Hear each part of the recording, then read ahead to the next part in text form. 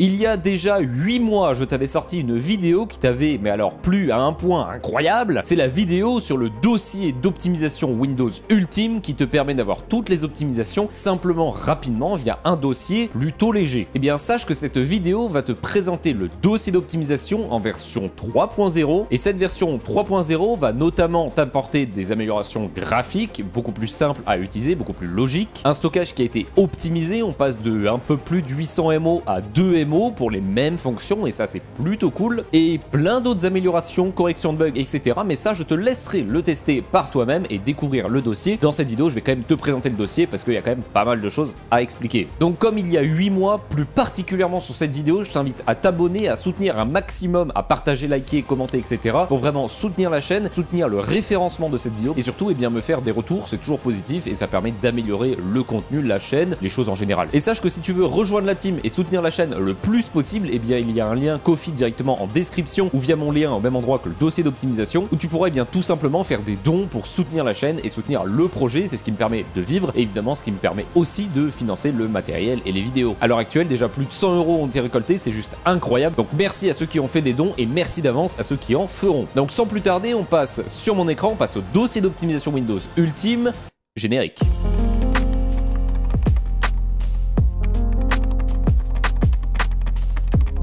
Donc pour accéder à ce dossier, c'est très simple. Tu vas en dessous de n'importe quelle vidéo YouTube, donc comme là je suis en train de regarder ma dernière vidéo ActuTech, et tu vas tout simplement descendre un peu dans la description et tu vas trouver le lien Mes Réseaux Sociaux, ou alors il y aura écrit carrément le dossier d'optimisation, mais là pour le coup il n'y a pas parce qu'on parle pas du dossier d'optimisation, donc tu cliqueras sur le lien beacons.ai/mathysm qui t'envoie bien tout simplement vers cette page où tu vas voir qu'il y a pas mal de choses plutôt intéressantes. Tu vas retrouver un mini raccourci avec les icônes, donc là tu vois que si tu cliques ça t'envoie vers ma chaîne Twitch, etc. Donc en fait ça va être un lien qui va regrouper bien tous mes réseaux sociaux, dont ma dernière vidéo YouTube que tu pourras regarder directement depuis le player si tu veux. Et tu as également la possibilité de faire un don pour soutenir le projet, le dossier d'optimisation, les vidéos en général, etc. En sachant que tu peux mettre la somme que tu veux. Et pour trouver du coup le dossier d'optimisation, c'est juste en dessous, il y a le logo d'un dossier tout simplement, avec écrit Opti Ultime et MDP mathysm. Le MDP mathysm est très important. Pourquoi important? Tout simplement parce que c'est le mot de passe pour exécuter ce fameux fichier, pour l'ouvrir et l'extraire. Et ensuite du coup tu vas cliquer sur le logo dossier. Et ensuite ça va t'envoyer vers cette page Google Drive qui va te permettre de télécharger tout simplement le dossier et un point bat, et ça c'est nouveau. Donc déjà première nouveauté. Donc ce fameux point bat, pour déjà le télécharger, tu fais clic droit télécharger, tu fais la même chose sur le dossier d'optimisation et tu mets tout ça sur le bureau. Tu l'installes sur le bureau et après on va faire les manipulations depuis le bureau. Donc maintenant que tu as tout ça sur le bureau, tu as fait en fait le plus compliqué dans l'idée et maintenant il va juste falloir voir si tu dois installer nanazip ou pas, donc le fameux fichier point bat.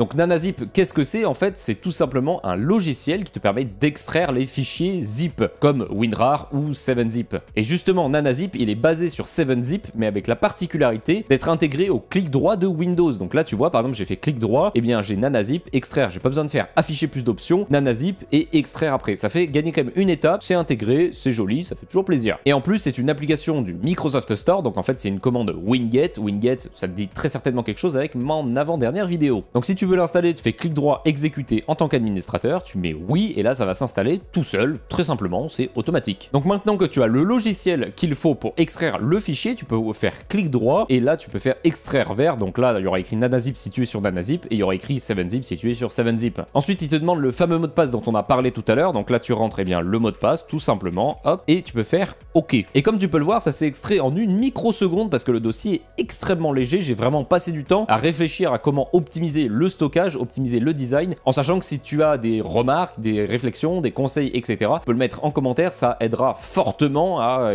améliorer ce fameux dossier. Donc une fois que tu as ce petit dossier, comme tu peux le voir, si je double-clique, j'ai déjà des petites options. J'ai optimisation, utilitaire, readme et avant Opti. Mais en fait, c'est pas bon. Et pourquoi c'est pas bon? Parce qu'il ne faut pas le mettre là. Il faut bien le mettre à la racine du lecteur C. Donc pour ce faire, tu cliques sur ce PC, tu vas sur la racine du lecteur C. Donc là, tu vois que j'ai mes anciennes versions du dossier d'optimisation que je peux tout simplement supprimer et mettre le nouveau à la place. Et là, tu vas voir qu'il va se passer quelque chose, c'est que je mets le nouveau et hop, le logo a changé. Et c'est ça une des grosses nouveautés du dossier d'optimisation, c'est le design. Un peu à la manière de Windows 11, le gros avantage, ça reste vraiment l'optimisation et également la qualité graphique, les logos qui changent, etc. Là, c'est le même principe, sauf que là, c'est pas foiré contrairement à Microsoft. petite nuance. Et donc là, je t'invite à double-cliquer et là, tu vas voir que tu vas avoir des petits logos qui vont t'aider visuellement à savoir déjà de quoi ça va parler. Alors peut-être que tu n'as pas la même présentation, peut-être que toi dans l'affichage tu es en mode détail. Ce que je te conseille, et c'est comme ça que le dossier a été optimisé, c'est de faire clic droit affichage, grand icône, de tout afficher en grand icône, c'est beaucoup plus joli, beaucoup plus agréable et ça a été vraiment pensé avec ce mode d'affichage, donc je te conseille de le faire très fortement. Et donc là, comme tu peux le voir, c'est assez logique, on a un readme pour bien le lire si c'est intéressant, enfin si ça t'intéresse en tout cas, parce que c'est intéressant mais ça t'intéresse pas forcément. C'est tout simplement les étapes, donc là je redis qu'il faut bien le mettre à la racine du lecteur C pour ceux qui l'auraient peut-être pas fait mais qui lisent le fichier après, et tu as également le patch note juste en dessous avec les correctifs. Donc voilà, ça c'est plutôt pas mal pour savoir ce qui change, et la version changera au fur et à mesure des mises à jour. Évidemment, avant de te lancer dans les optimisations, il y a quand même un gros panneau danger avec écrit avant Opti, donc tu peux cliquer dessus et là tu vas voir que ça va t'inviter à faire 3 choses. Une,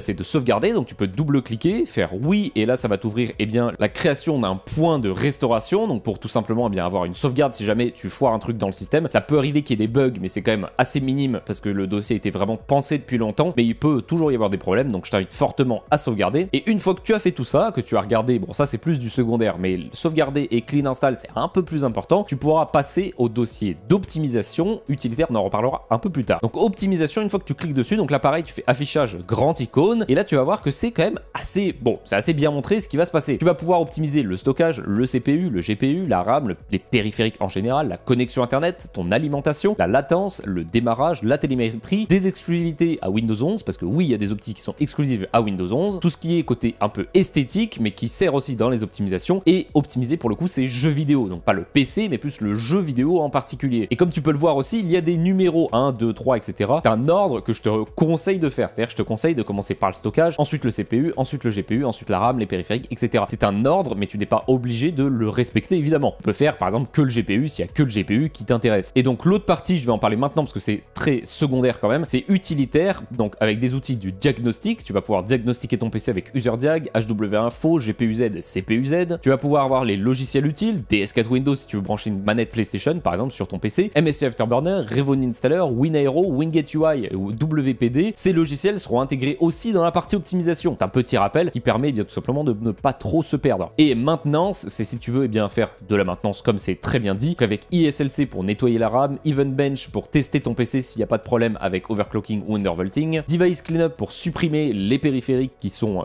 débranchés, déconnectés, etc. Et MSI Utile V3 qui te permet de gérer la latence. Et donc le gros avantage d'avoir des icônes, c'est que par exemple là tu vas aller dans la partie optimisation rapidement, et bien tu cliques ici et là tu vois directement les icônes. Donc là je vais aller dans optimisation, je clique sur optimisation, j'y suis direct. C'est beaucoup plus simple avec les logos et c'est beaucoup plus joli aussi. Donc là en soi je vais pas te montrer tous les dossiers parce que je l'ai déjà montré dans plein de vidéos, etc. Ce que je vais juste te montrer, c'est par exemple la partie CPU. Quand tu vas dedans, tu vois par exemple que c'est pour les CPU AMD ou Intel, donc suivant ton CPU tu changes, mais pour l'instant par exemple là il y a un texte qui te dit bientôt, et bientôt ça veut dire quoi? Ça veut dire que pour l'instant il n'y a pas d'optimisation, mais c'est en cours de test, etc. pour voir si on peut faire des optimisations. Et donc faites bien attention, par exemple si vous allez dans le dossier de Nvidia, vous voyez config driver, install driver, MSI Afterburner, ce n'est pas parce que vous double-cliquez sur MSI Afterburner que ça va installer MSI Afterburner. Vous double-cliquez, ensuite vous avez les liens pour installer MSI Afterburner, vous cliquez, ça vous ouvre une page internet, donc comme ceci, pour installer directement, ça évite de mettre le fichier, que le dossier du coup d'optimisation soit beaucoup plus lourd, et comme ça vous avez forcément la dernière version aussi, ce qui est pas plus mal. Et ensuite dans guide, et bien là tu retrouves les vidéos en lien, donc là il y a 3 vidéos pour le coup, undervolting, overclocking et configurer MSI Afterburner, mais dans d'autres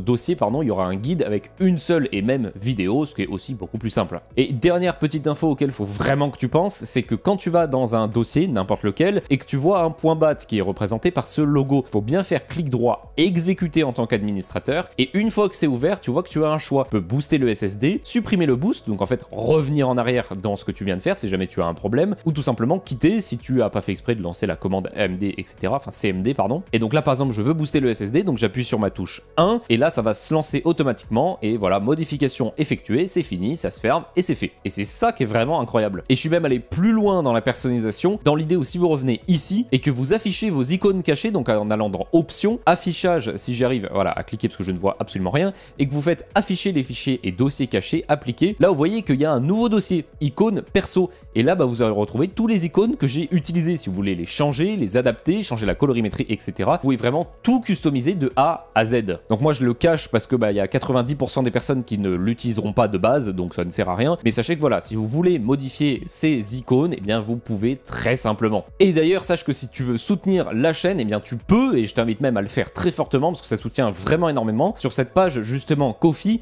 où tu vois que bah il y a un goal, donc l'objectif c'est 500 €. On a déjà fait 23% parce qu'il y a déjà des gens qui ont fait des dons. Donc on a Darwin qui a fait un don de mémoire de 5 €, Toon qui a offert 10 € et Momo qui a lâché 100 balles sans pression. Ça fait plutôt plaisir. Donc voilà, il y a vraiment moyen de soutenir la chaîne. Et sache que si tu veux également soutenir la chaîne mais d'une autre manière, dans très peu de temps, je vais pouvoir t'optimiser ton PC, que ce soit en physique ou à distance. Ce sera un service évidemment payant, mais voilà, il y en a beaucoup qui m'ont demandé, donc je me dois quand même de le faire. Donc tu pourras payer pour que je t'optimise ton PC à distance ou en physique. Je précise qu'en physique, ça sera plutôt autour de Grenoble parce que c'est là où je suis, mais dans un avenir peut-être encore plus loin, peut-être dans toute la France, qui sait. Donc voilà, je pose ça là. Je sais qu'en général, on aime bien les petits teasings. Je suis le premier à aimer les teasings, donc voilà, je fais un petit teasing, je me permets.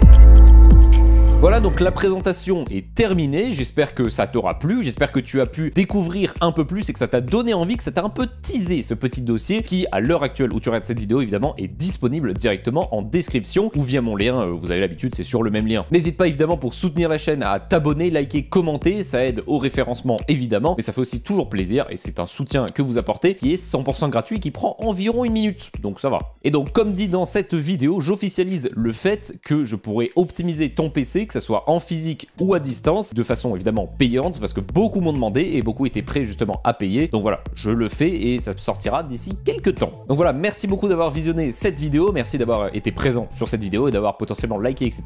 Merci beaucoup. Et sur ce, je te dis à une prochaine pour une prochaine vidéo. Ciao.